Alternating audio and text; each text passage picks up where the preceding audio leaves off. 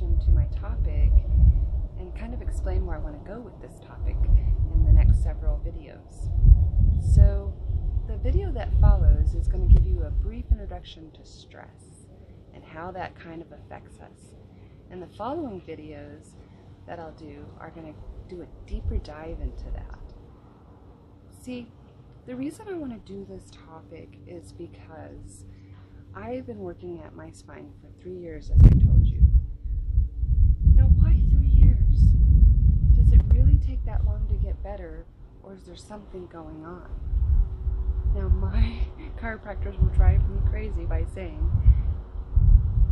when I say, why can't I get better? They'll say chemical, emotional, and physical.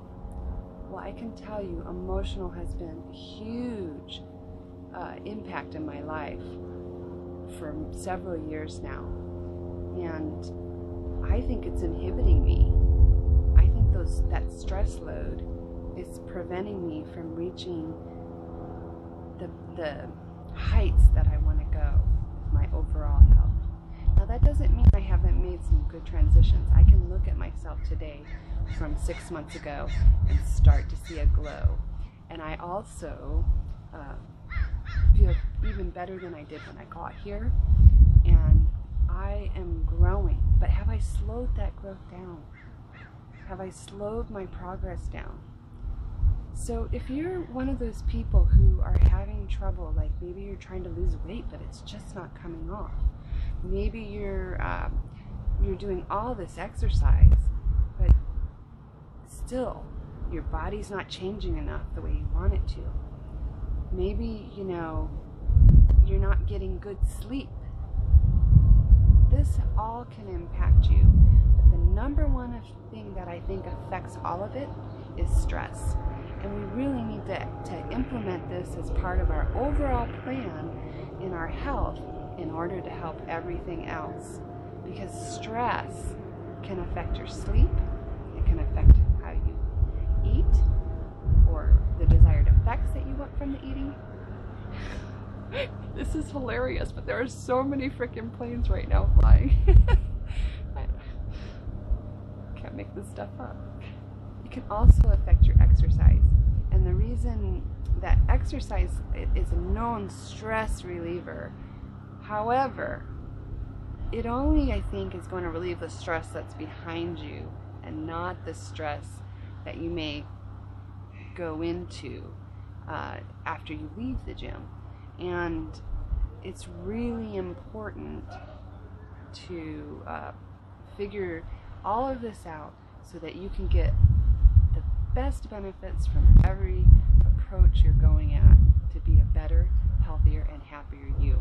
So follow me and we'll explore this a little and we'll get better. Good morning, this is Kirsten from I Know What's Up. How are you doing? So, isn't the scenery beautiful behind me? This is one of my favorite spots on the beach. Just love it. So I wanted to talk a little bit about stress, which is something I think should be labeled as our number one killer. Not heart disease or cancer, but stress, because stress can actually lead to a lot of those diseases. So what happens in our body when we go under stress? It's called fight or flight. We go from the parasympathetic to the sympathetic dominant state. Now, healthy people, healthy minds, and healthy people should be in the parasympathetic state most of the time. That sympathetic dominant state is there in case you're being chased by a lion and you have to fight or flight. Bye! So, I don't know if you realize that the simplest thing can put you in your fight or flight state, because your body has no idea if you're sitting in traffic all frustrated or if you're running from a lion. So I want you to keep this in mind, because there are things you're doing every day that could be keeping you in this dominant state. And when you're in this fight or flight dominant state, you actually are hurting your health. So even though you might eat healthy, like me, you might exercise like me, you still are not reaping the benefits because you won't sleep well if you're stressed.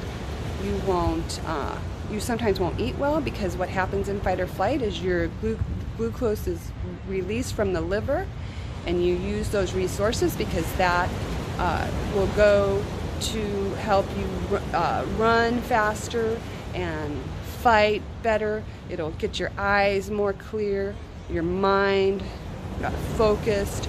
So when you use those glucose resources, I believe that you're going to be more apt to want a quick replenishment of that glucose. And I just did a short research paper on that briefly touches on that, and I'll link that to this.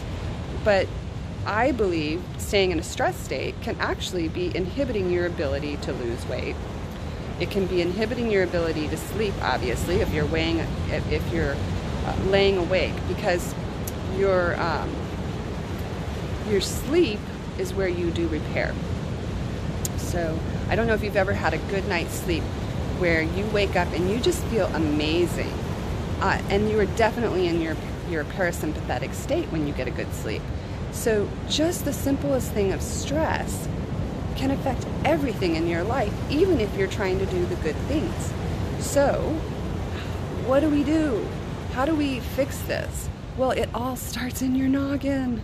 It all starts up there. And I'll give you just a little brief example that you may think is a little bit silly. But I'm walking on the beach today.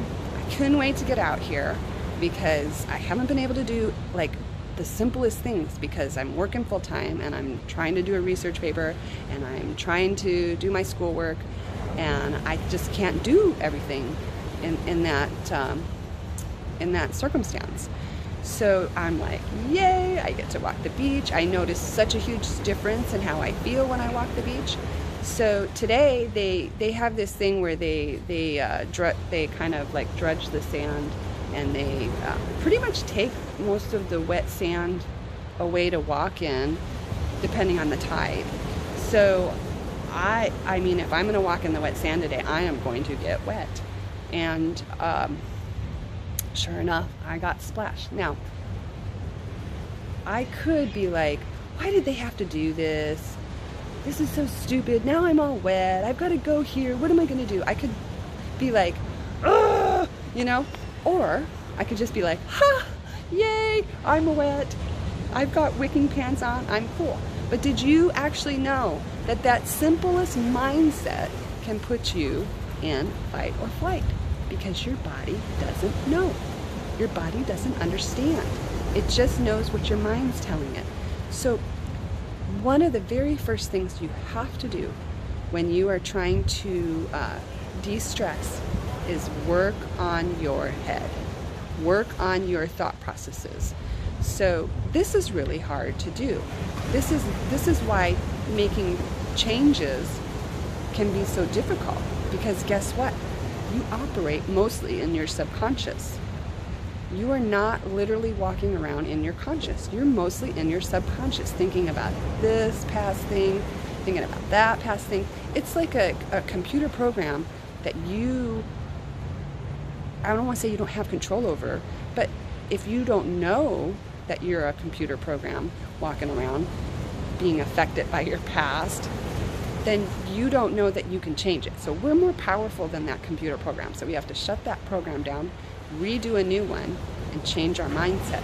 So one of my number one tips for de-stressing is to go ahead and start thinking differently. Catch yourself in those negative thought patterns and start to work through them one by one, over and over and over. Because anything that's worth anything is going to take repetition. And the other key I want to say is I think people have a tendency to beat themselves up when they fail. Do not be afraid to fail, make mistakes. Put yourself out there and just keep repeating until you get this down. So that's my tip. Stay on the healthy and happy side of life. And thank you for watching. I love you muchly.